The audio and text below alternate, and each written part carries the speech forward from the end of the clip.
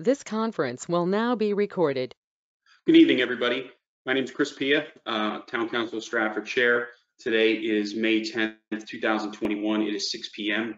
The Stratford Town Council will be having a public hearing today, and for the purpose of this meeting, to give testimony, to allow the public to call in and give testimony regarding the housing strategies for Stratford proposal. So Margot, I'd like to hand it over to you. I believe we have a couple callers.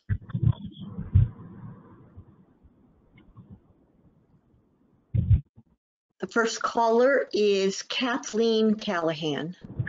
Okay, Kathleen, can you hear me? Can you hear me? I can hear you. And just before you begin, and no, you're not being timed yet. Point of reference for everybody as well. I just failed to mention a minute ago. We asked that everyone keep it to 3 minutes for the council rule of procedure. And when you speak, if you can just give your name and address for the record, and Ms. Paquette will keep the time. Thank you, Kathleen. The floor is yours. Thank you very much, and thank you, Margot. My name is Kathleen Callahan, and I live on Castle Drive in Stratford. Thank you, Chair Pia, all honorable members of our Town Council, and Mayor Hoydick for providing space for public comment this evening. My reason for calling in tonight is to express my gratitude and appreciation to the Stratford Housing Partnership for the rigorous work on the recently endorsed housing plan. Your efforts demand recognition. While reading the report, I was impressed by the depth of the survey analysis and recommended strategies. In days of deep partisan divide, this was a much-needed respite. To the Council, Mayor, and her administration, I ask you to accept the plan as endorsed and begin the hard work required by its recommended actions. As Councilwoman Shake wrote in a piece published today, there is no timeline defined for implementing solutions. I support her call for the sake of our seniors, our entry-level workers, and our insecure homeowners to act and act now.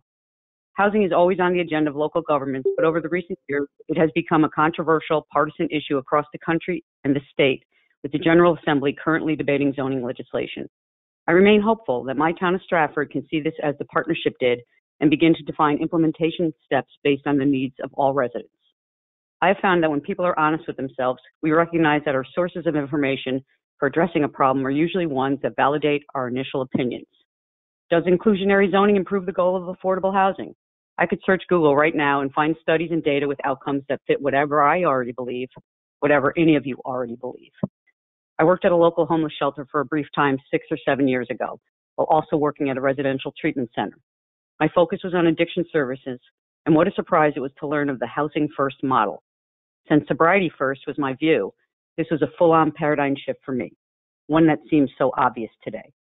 Housing is one of the most researched social determinants of health. There are improved personal and community health and economic outcomes related to better housing options and access. I cannot imagine there's anything but agreement here that every Stratford resident deserves the dignity of a place to call home. Again, I appreciate the opportunity to express my thoughts and appreciation this evening, and thank the partnership for their work. Thank you, Ms. Callahan. Ms. Paquette. The next speaker is Barbara Heimlich. Good evening. I'm Barbara Heimlich. I live at 91 College Street in Stratford. After having read the housing strategies for Stratford, and especially the community survey results, I have several comments to make at this point in time. If you're going to consider zoning changes, it should be across all of the residential zones, not just in selected residential zones. For example, any changes should apply equally to all those districts. You can still retain the character of a zone, even though every one of the 12 local districts built homes that did not and do not meet our current zoning regulations on size. We can build thousands of units without teardowns. We can't build thousands of units without teardowns. The town of Stratford does not own or have the land to do it.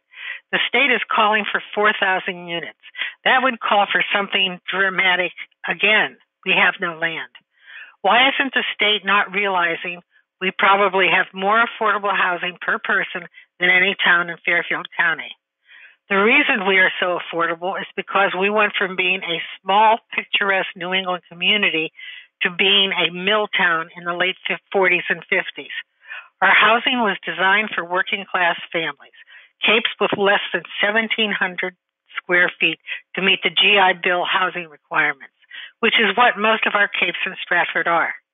The state wants 10% of our housing to be affordable. Right now, we are at 6.4%.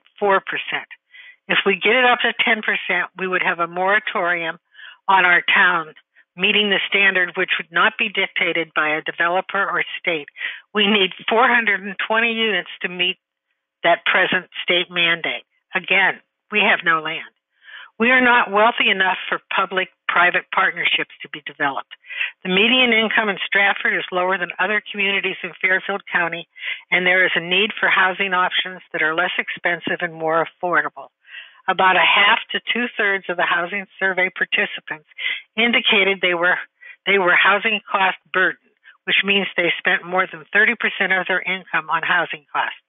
And one half to two-thirds were concerned about their long-term ability to be able to afford to stay in Stratford.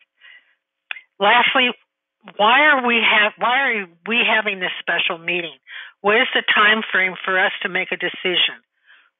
Also, where are the members of the housing partnership to explain the document that they created and to provide information to residents and town council members interested in learning more about our obligations to the state of Connecticut? I thank you very much for listening to me. Thank you, ma'am. Ms. Paquette? There is no one else that has signed up. Okay, so is there anybody else who, I know a couple people called in when the other speakers were speaking, so I'll allow the opportunity. Is there anybody else that has called in that would like to speak specifically at this public hearing regarding the housing partnerships, housing strategies for Stratford? Again, is there anybody else that has called in that would like to speak?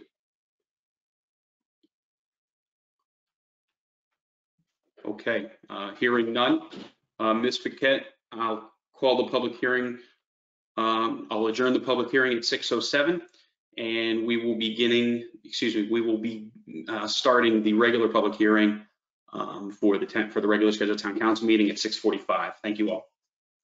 This conference will now be recorded.